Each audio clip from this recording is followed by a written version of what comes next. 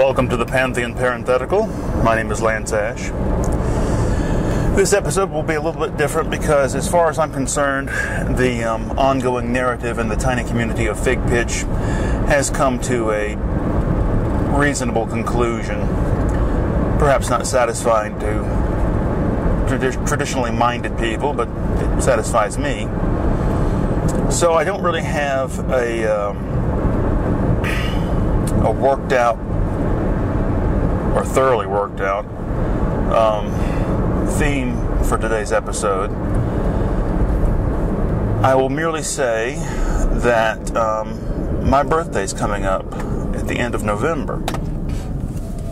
Since I don't like surprises, I told my wife specifically what I wanted for my birthday, which is a copy of the Rammstein album Reise Reise, which will complete my collection of Rammstein's studio albums, and a copy of Andy Summers' 1988 solo album Mysterious Barricades. Well, she went ahead and ordered Mysterious Barricades and went ahead and gave it to me a couple of days ago.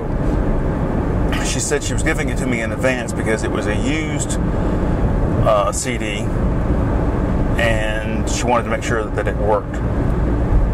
She got it through Amazon, and although the seller listed it as used, the seller did not mention the fact that it was a cutout. Now, for those of you who are too young to remember record stores, physical record stores, a cutout is an album that didn't sell very well, so they discounted it. And to show that it was discounted, they disfigure the album in a way. When the cutout phenomenon first started, it was during the LP era, and they would cut a notch in the sleeve or cover of the album. And when cassettes became the dominant form of recorded music, they would either punch a hole or melt a hole either in the spine of the case or on the front of the case, sometimes going so far as to make a hole in the actual cassette itself. Well, this, I think I've seen a cutout CD before, but I haven't seen one in a long time, and this is the first cutout CD I've seen that was cut to this extent. It's an actual, I'd say, close to half-inch gouge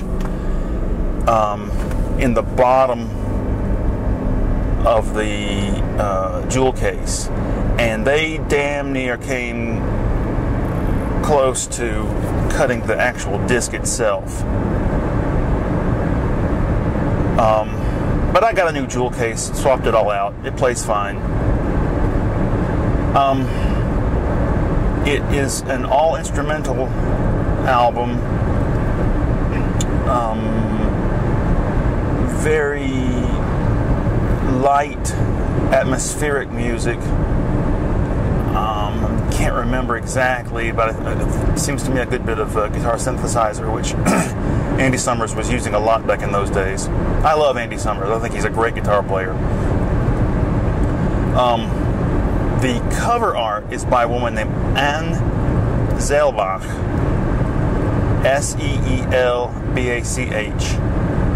and I'm one of these people who finds the packaging of an album almost as important as the music itself. There are still a few purists out there who don't give a damn about the artwork, but I think it's integral to the album presentation. Anyway, I really like the album cover art, and I looked up her work, and I was disappointed to find that the rest of her work is nothing like that, really. I was hoping to find more pieces similar to this painting, which is called The Blue House. The house in question looks like a giant sheep or giant dog with a big window where the face would be.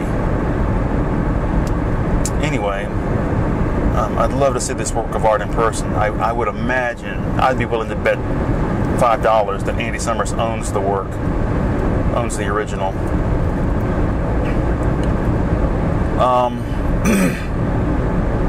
So I'll probably get the Rammstein album on my birthday itself.